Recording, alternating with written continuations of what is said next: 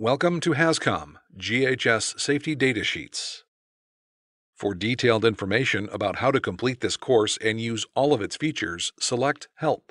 To proceed through this course, select the Next button.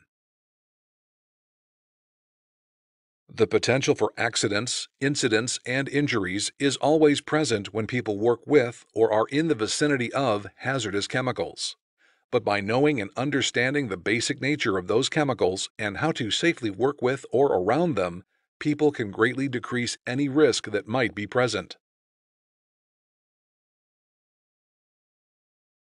This course is designed to help you understand more about OSHA's Hazard Communication Standard and how the safety data sheet can help you stay safe when working with chemicals.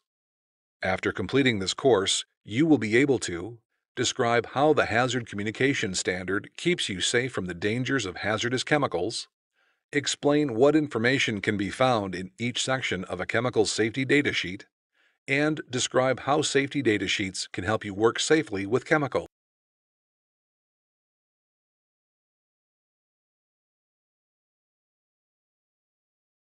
OSHA's Hazard Communication Standard, or HazCom Standard, requires that your employer inform you of the chemicals which are being used in your workplace, the hazards associated with each of them, and how to protect yourself from these potential dangers.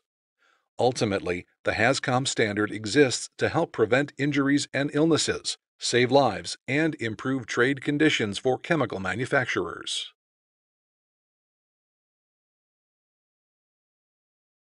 In 2012, OSHA aligned its existing HazCom standard with the United Nations Globally Harmonized System of Classification and Labeling of Chemicals, otherwise known as GHS.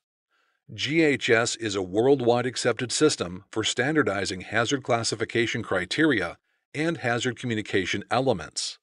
While OSHA maintained the framework of its traditional HazCom standard, it adopted the GHS hazard definitions, the container label elements, and the format and content of safety data sheets, or SDSs.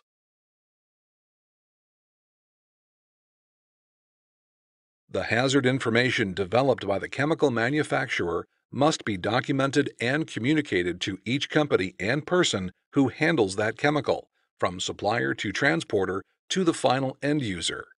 This is accomplished through the use of SDSs. SDSs are one of the most important tools to help ensure your safety. The SDS provides the information you need in order to work safely with a specific chemical, from what it looks and smells like to its potential hazards to what to do in the event of an accident.